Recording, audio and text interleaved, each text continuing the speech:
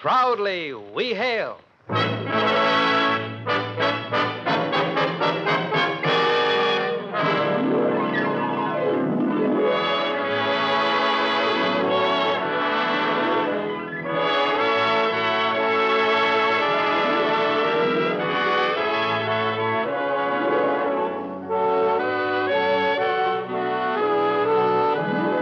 From New York City, where the American stage begins, here's another program with a cast of outstanding players.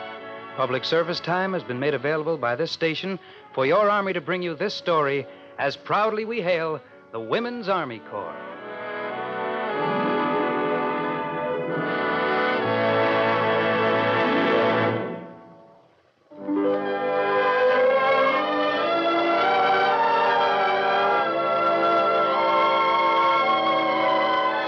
Our story is entitled The Triple Play. This is the story of a girl who followed a trail of suspense and adventure in a roundabout way, as proudly we hail the Women's Army Corps. Our first act curtain will rise in just one moment. But first, young lady, if you're a college graduate, I've got some real interesting news for you. Right now, you can apply for a direct commission in the Women's Army Corps. As an officer in the Army, you will have a career of public service and responsibility with the opportunity to develop your capacities as you advance in rank and pay. Serve yourself. Serve your country by serving in the Women's Army Corps. For further information, go to your local United States Army recruiting station. And now, your Army presents the proudly we hail production, The Triple Play.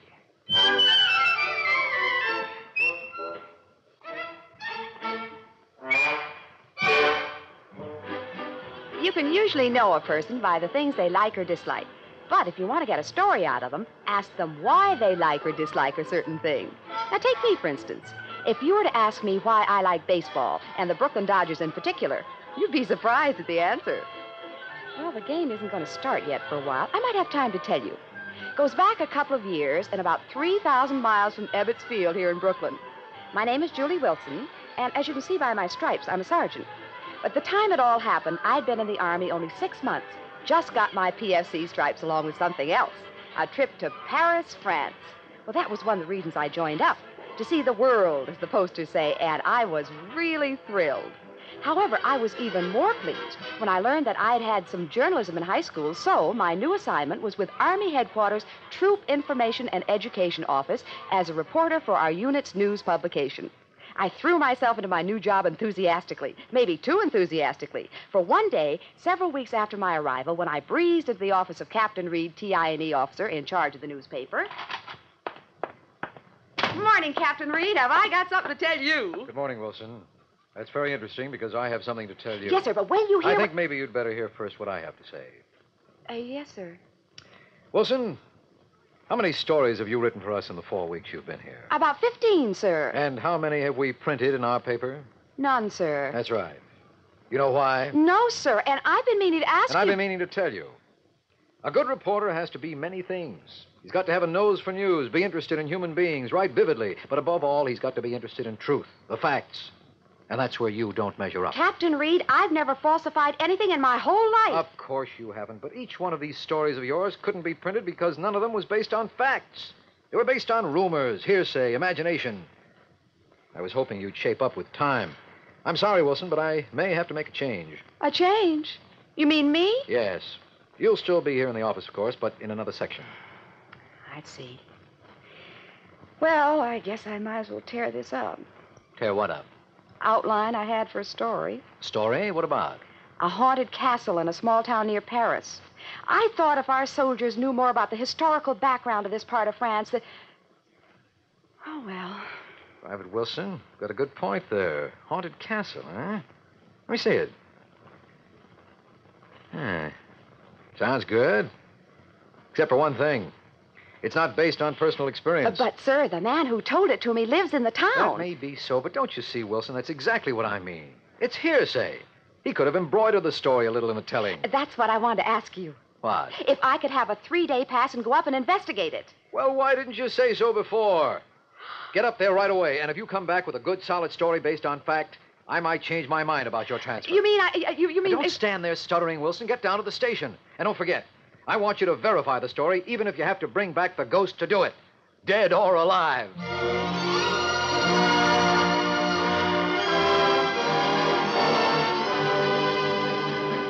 During the train ride, I went over my outline and notes, trying to set up a plan of action to follow once I arrived in Lanterre. However, as things turned out, any plan I might have figured out wouldn't have mattered anyhow. When the train pulled into the tiny station platform, I got off and looked around for a taxi. Waited for a few minutes, then I decided to hoof it. Then this ancient cab drove up. Ah, good evening. Your bag, mademoiselle? Thanks. Will you please take me to the nearest... Hôtel de Fleur. I recommend that hotel highly. It is not only the finest one in our village, but it is also the only one. Get in, mademoiselle. Thank you. It is a long time since we had American soldiers in our town. They were very fine boys, but they were none so beautiful as you. Allow me to introduce myself. I'm Henri Marchand. Oh, well, very nice to meet you, Monsieur Marchand. I'm Julie Wilson. Ah, you carry a fine name, Mademoiselle Wilson. We in France remember that name, Wilson. You have come on vacation? Not exactly. I'm here on business, you might say. Oh, I'm sorry to hear that. Business and women are like beer and champagne. They do not mix well together. What kind of business? Well, I've heard that there's a haunted castle here in Lanterre. You know, with a ghost in it. Ghosts? Oh, we have castles here, but there are no ghosts in our castles, only people, and they are very much alive. Yes, I know, but there's a legend that...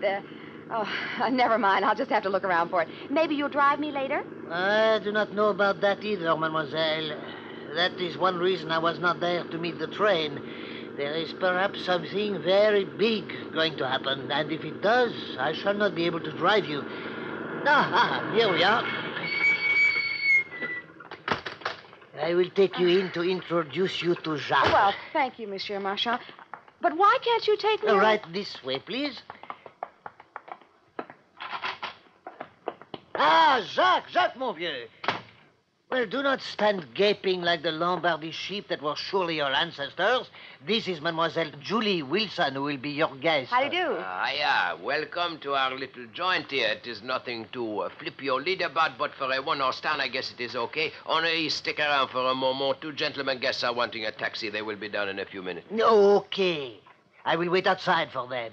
Jacques, you will take good care of the young lady soldier, huh? Nothing but the best. She will get our presidential suite. Oh, please, nothing special. Oh, he means you will get a room with a bathroom on the same floor. Bonjour.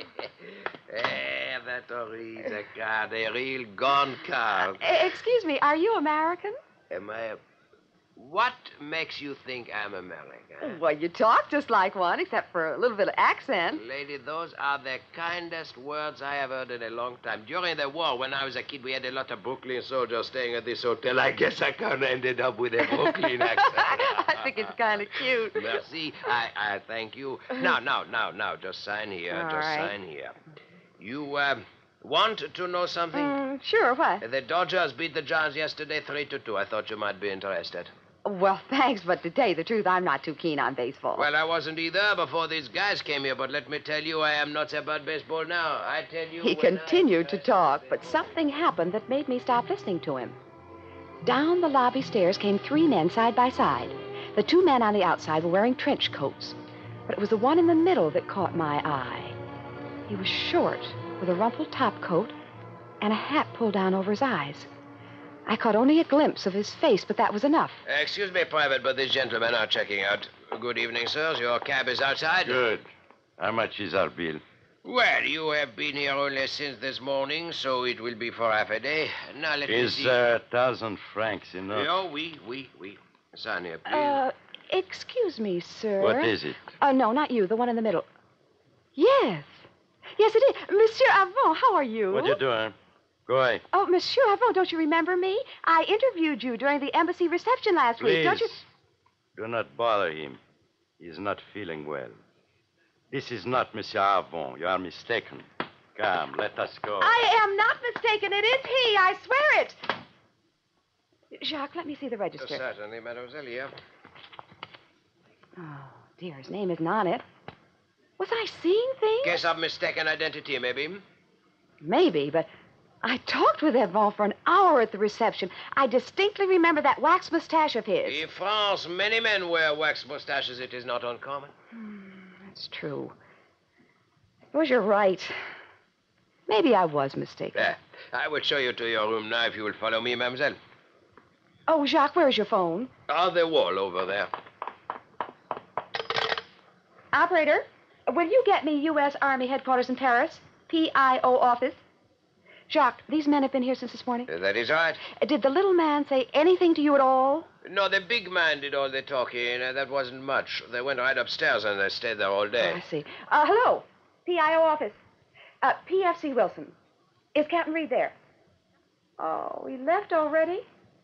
Look, would you tell him to look up what he can about the present status of Monsieur Claude Evaux, a French attaché at the American Embassy, and then call me right back? It's very important. Okay, thanks, Sergeant. I'm staying at the Hotel de Fleur et Lantin. That's right. Goodbye. Okay, Jacques. Sorry to keep you waiting. Think nothing of it. This way.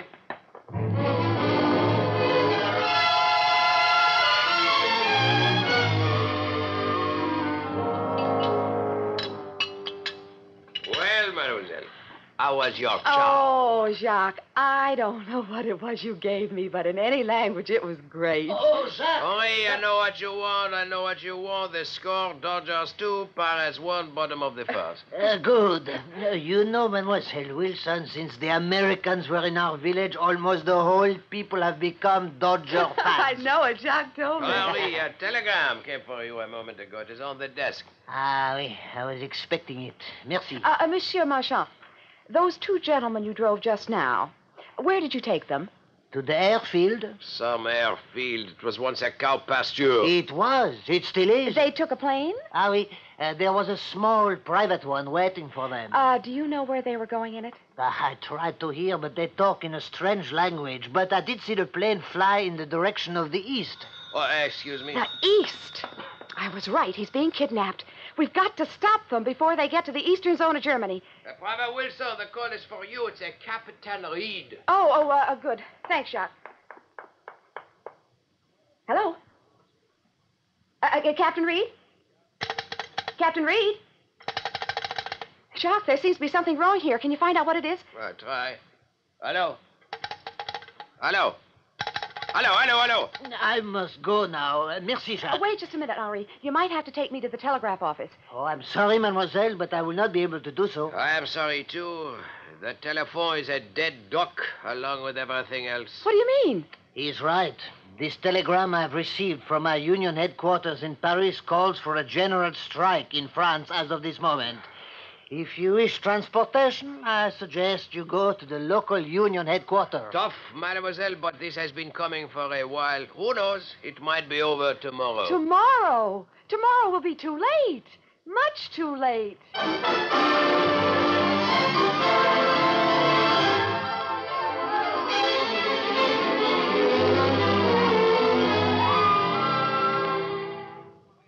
You are listening to the proudly we hail production, The Triple Play, and we will return in just one moment for the second act.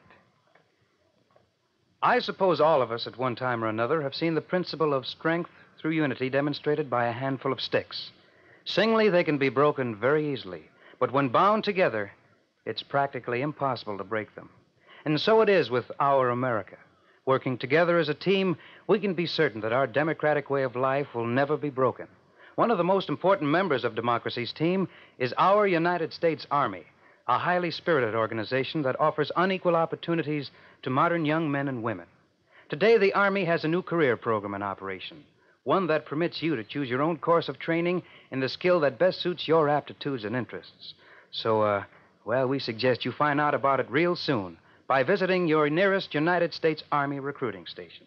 Remember, team up with the Army, and you team up with success. You are listening to Proudly We Hail, and now we present the second act of The Triple Play.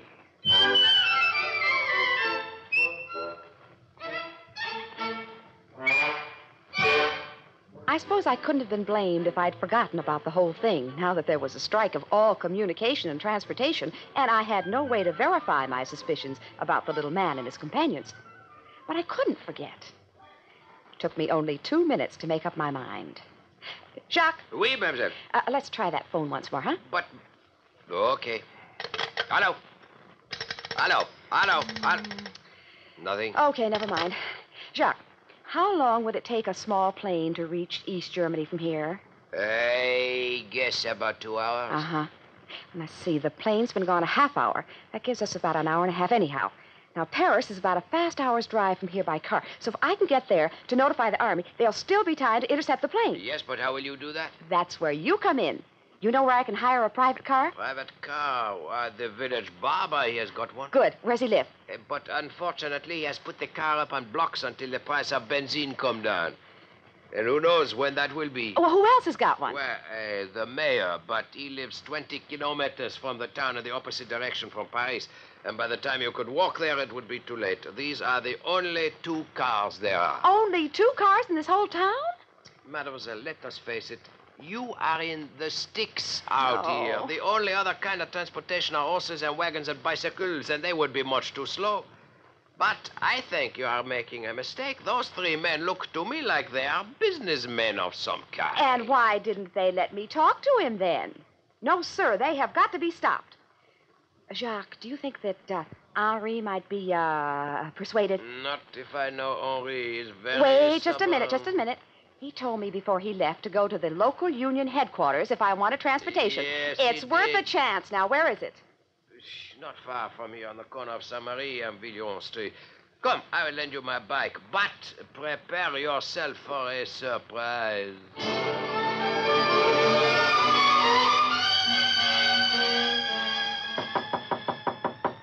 Entrez.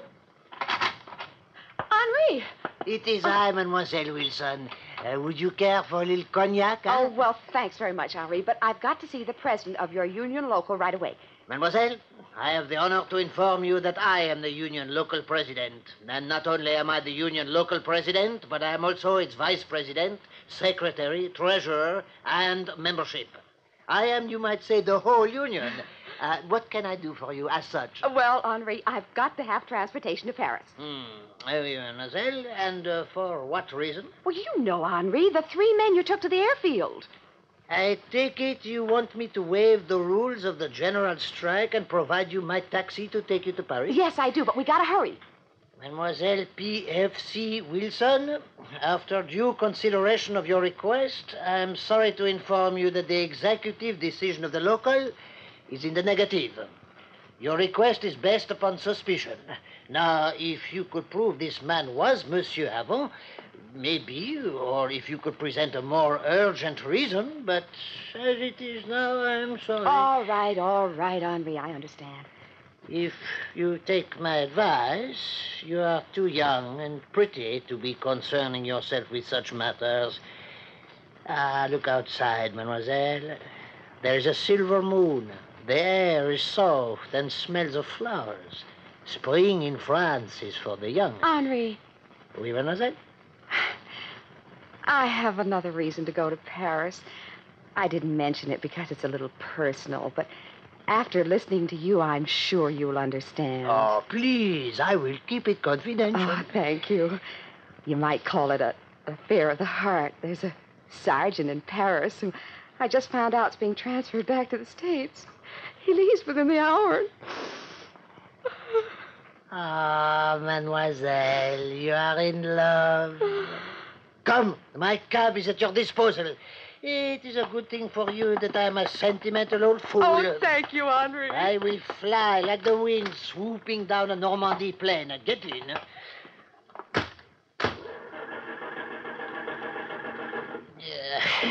She is reluctant. Alors, come, my faithful. This is a bona fide trip. Oh, alors, hang on, mademoiselle. We are off.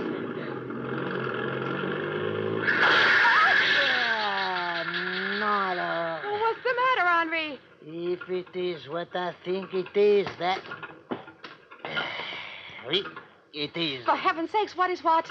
This pitchfork, my wheel ran over it, and my tire is now flat. Oh, don't you have a spare? Mademoiselle, I'm lucky I have 4 tires without having extra ones. Oh, it'll have to be repaired then. Yes, but only the garage mechanic has the equipment to do that. Well, let's go to him then. We still have time. I would be only too happy, but he's on strike also. Well, maybe if we talk to him. And unfortunately, he's an unsentimental man, having been married for 30 years and the father of 9 children. I see. Well, I suppose that's that. Thanks anyway, Henri. Very nice of you. I'm sorry, mademoiselle. Maybe I can still do something. Oh, never mind. We don't have that much time anymore. Good night, Henri.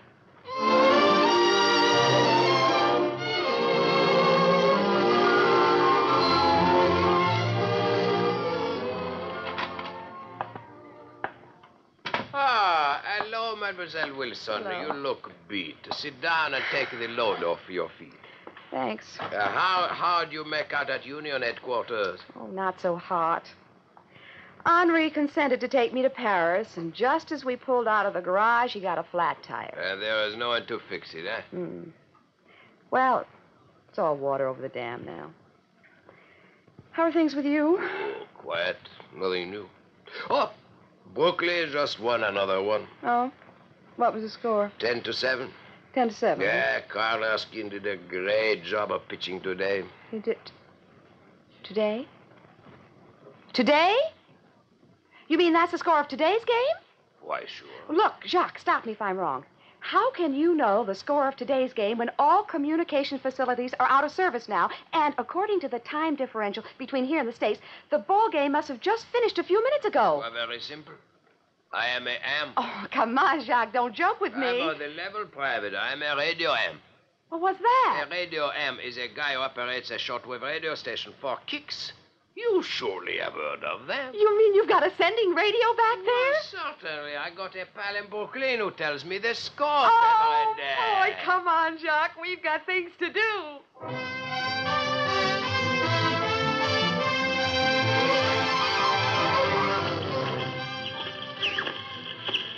You got him yet? No, there's a lot of static on the air Well, tonight. keep trying. There's still time. What are you going to do after we get... Do you know what a double play is? Yeah, Jack the Ripper calling Joe the Bum. Over. Well, I'm going to try a triple play. Joe the Bum to Jack the Ripper. I'm getting you. There he is. Hold on, Joe. Now, what do you want me to tell him? I'll tell him. Joe, PFC Wilson of the U.S. Army. Now listen. It was a long shot, but I was hoping it would work. I had Joe call the long-distance operator to see if transatlantic calls were still getting through to France. After he did and found they were, I told him to put through a long-distance call to Captain Reed in Paris and then have all 3 parties, Joe, Jacques, and the captain, keep the channels open so that I could conduct a conversation directly with Captain Reed. That way, I could eliminate waste of time. And luck was with me. Joe got the long-distance operator, she got the captain, and in a total of 5 minutes, I heard his voice come out of a loudspeaker. Private Wilson? Private Wilson, can you hear me? Yes, sir, I can hear you. Captain Reed, I've got something to tell you. And I've got something to tell you. Now listen, Private Wilson. Oh, no, not again. Lost him. I'll keep trying. Wait a minute. I waited, but I could see it was no use. The static was really loud, and Jacques couldn't get him. About 15 minutes later, the door opened. Where is Private Wilson? I am Private Wilson. I am the prefect of police for this district. What do you know about Monsieur Claude Arvon, please? Well, nothing, sir, except that I think he was kidnapped by 2 men about an hour ago in a plane. Which way did they go? To the east. Merci. Hey, Prefect, hey!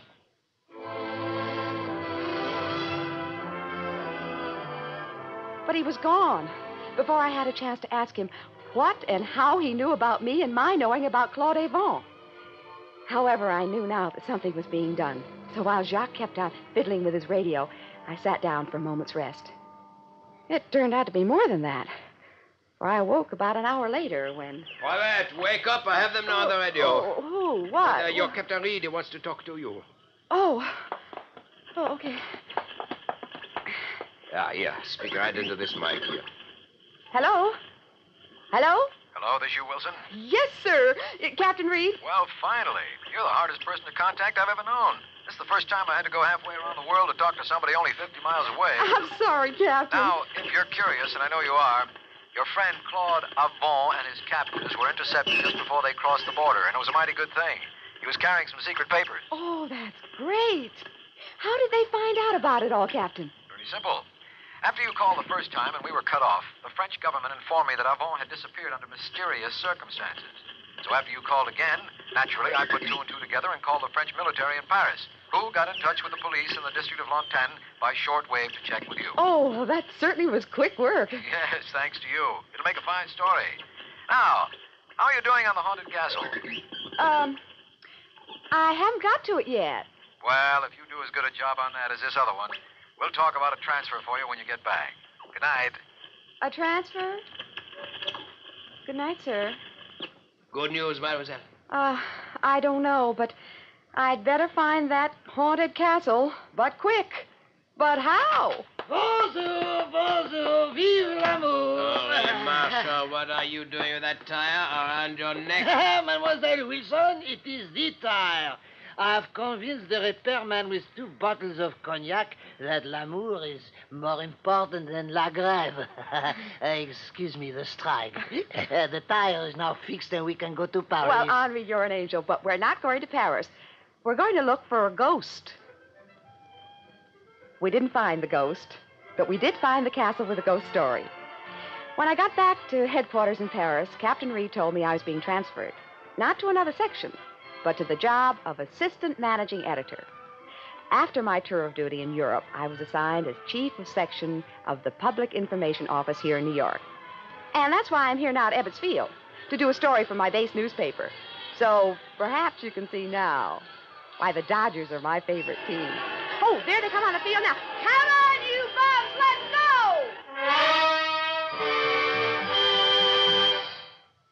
I've always found it to be true that a man with a good eye to the future makes a good soldier. That's why so many bright young men and women are joining the United States Army now. For Army life is an exciting career, and there's plenty of room up at the top. Today, American soldiers get the finest technical training in the world. Every man is a specialist, a master at his job. And the Army sees to it that every man is trained to do his job, and what's more important, to do it right. Because the Army is growing so rapidly, today's soldiers are being promoted fast. Oh, you work hard, sure, but believe me, the rewards are really well worth it. Right now, the Army needs healthy, intelligent men and women, volunteers from 18 to 34. So if you've got what it takes, then you think seriously about an Army career. Stop in at your nearest United States Army recruiting station today. Get all the facts about what the Army has to offer you.